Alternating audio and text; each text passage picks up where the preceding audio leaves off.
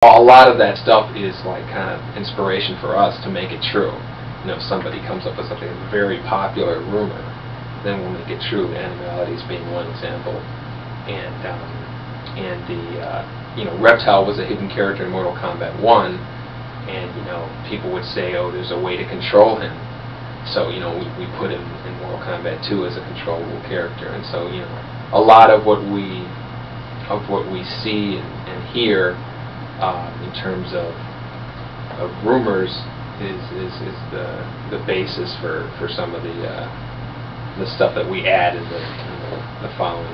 People actually pull the game ROMs out of the boards in their games, and they look for text, and they try to find any sort of clues as to what else is hidden in the game. So what I've done is I put fake text in there, just to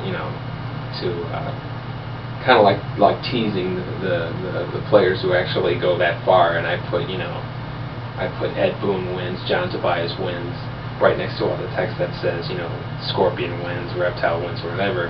So people think that they're in the game.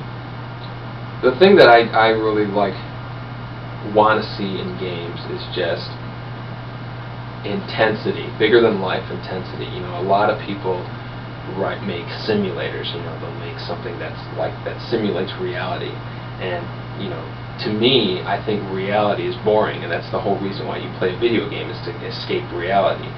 So when you punch somebody, if you make them fly the proper distance, that's boring. So, but if you make them fly, 20 feet in the air, if you make them, just anything that's just as outrageous as inhumanly possible. John came up with I remember John coming in and describing how he wanted to do Sub-Zero's fatality in the first game.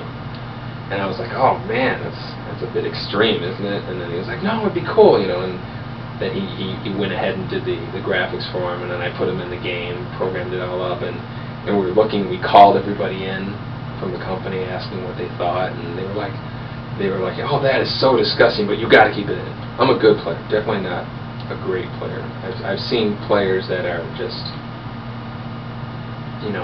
beyond what I thought is beyond any point of how good you can get. At least where my perception was. I mean, they got to a point where they knew nuances of the game that I had no idea existed. They would show us some combo, and we'd be like, oh, I didn't know you could do that. With Mortal Kombat, we wanted to, again, create a backstory so that, to kind of give the characters a validity, to give them a reason for existing, and to give the players a reason to attach themselves to certain characters. Liu Kang is our traditional noble, Shaolin monk.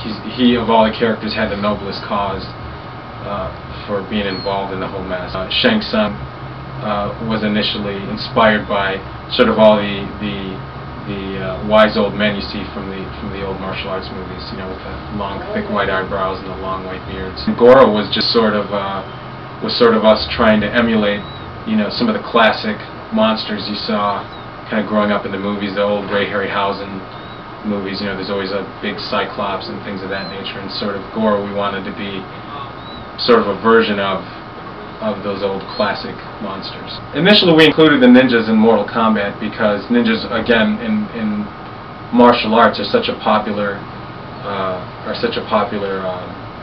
staple in that whole genre, and we wanted to include ninjas, and we wanted something different about them, something a little bit supernatural. And we also wanted to add some color to their costumes, because I think typically ninjas dress in black so that you can't see them. And our ninjas, got the bright blue, and we've got the bright yellow on them, and that was just sort of to add some color to the.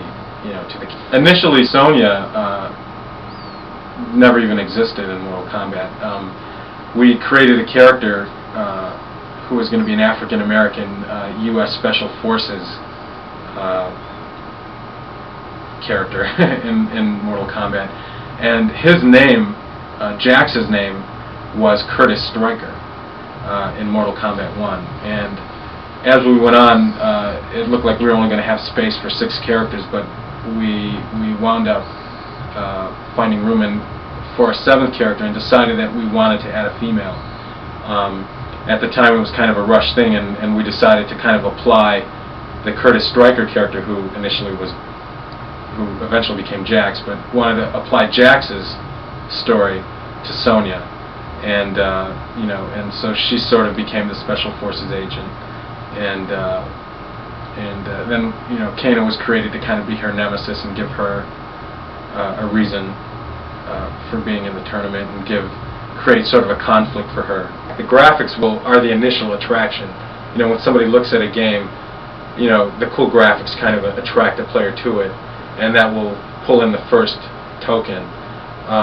And then it's, I think, after they play it a few times and they realize, hey, this feels good and it's fun to play, that's what keeps them coming back. And that's what I think has made Mortal Kombat last so long, is just that it's the combination of good gameplay and good graphics. I consider myself a good player at Mortal Kombat. When we first test the game and it first gets out there for that first month, I'm probably pretty capable of kicking anybody's butt. But you give it a month or two, and the players just latch on to certain elements of the game, and I just can't win anymore. Here's a way cool tip using the Shang Tsung character. What you do is you throw your ground skulls 3 in a row. Then, while your opponent is up in the air, morph into Cyrax, and while your opponent is landing, throw a net at him. When the net hits him, execute the uppercut. This one inflicts major damage. In order to beat Mortal Kombat 3, you're going to have to go through 2 boss monsters. The first one is Motaro. Beating Motaro consists of doing your ground combos and getting away quickly. For instance, Cabal, walk up close to him, do high punch, and then low punch while you're holding down on the joystick, and get out of the way quick. Your second challenge will be Shao Kahn. To beat Shao Kahn, hit him with an uppercut or any other move that knocks him on his back. Then before he gets up, you can hit him with an uppercut again. Repeat this move until he's done.